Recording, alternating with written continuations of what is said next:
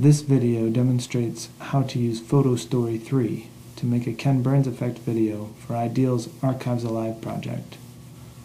Photo Story 3 is software for PC users that can be downloaded for free from Microsoft. The software allows you to use pan and zoom effects, otherwise known as the Ken Burns effect, to feature significant parts of the document you have transcribed from DIY history. To get started, you need to compile all of the images you want to feature in your video, starting with the page you transcribed from DIY history. Open your letter in the DIY history archive, right-click on the scanned image, and select Save As. Save the file in JPEG format. Make sure you save all of your images to the same folder.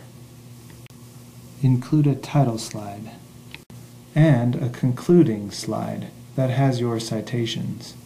You can use PowerPoint or another slide generating software to make these. To bring them into Photo Story 3, save the slides separately as JPEG images or take a screenshot or snip. Once you have compiled all of your images, open Photo Story 3 and click Begin a New Story. Select Import Pictures. You can also drag and drop JPEG images to the toolbar below. Be sure to import multiple copies of images that you want to pan and zoom across more than once. When you have all of the images imported, click Next. You'll be prompted to add text or titles, but do not add text or titles. Click Next again. If you want, you can type your script into the note box for each image. Now record your narration. Select Customize Motion to create motion by panning and zooming across the image. Tick the Specify Start and End Position of Motion box. If you're moving across two images of the same document, also tick the Set Start Position to be the same as End Position of the previous picture box. Size and position the boxes to create the start and end positions. Then click Save and Close. The start position you have defined determines what appears on the screen when your narration of the image begins, and the end position determines what appears as you conclude. Remember, when you move across the same image twice, you must have multiple copies of the image. Set the start and end position on each.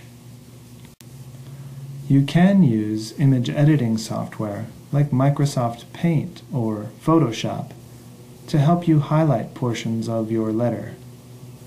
Note that this can't be done within Photo Story 3, so you must make the changes to the JPEG images that you import into Photo Story 3. If you found a photo or other relevant image through your research, it's a good idea to include it. And if other documents in the DIY history archive help you better understand the rhetoric and history of your own document, you can include them too. Once you have set the motion for all your images, click on Next. Don't add music unless you've found some that's royalty-free and relevant to your project. Click Next again. Save your story for playback on your computer. Save your final version as a WMV file.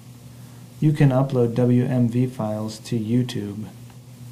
Your instructor will give you directions for sharing your project with the Ideal website. Click Next at the bottom of the screen. It will take the software just a few minutes to turn your project into a video.